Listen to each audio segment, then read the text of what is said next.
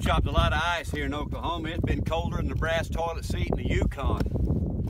The other day I was chopping ice out here and I got to looking at this pond and I thought, what if somebody dared me to jump into some icy waters?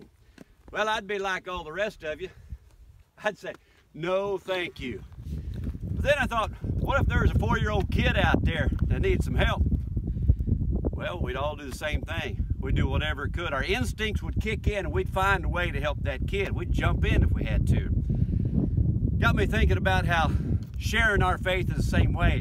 It's icy, it's cold, it's hard on our flesh. We don't want to do it. And at the same time, though, if we take a leap of faith and say, you know what, I am going to share my faith with somebody. I am going to work God into the conversation. Just like your instincts kick in to save a kid drowning in ice cold water, your God-given instincts, because the Spirit that lives on the inside of you is going to kick in and give you wisdom, give you words, give you confidence.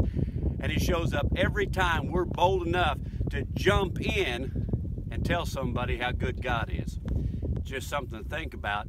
Those waters aren't near as icy as you think. You'll have all you need, and you'll not only encourage somebody, help somebody, you'll be growing in the process. Have a great day.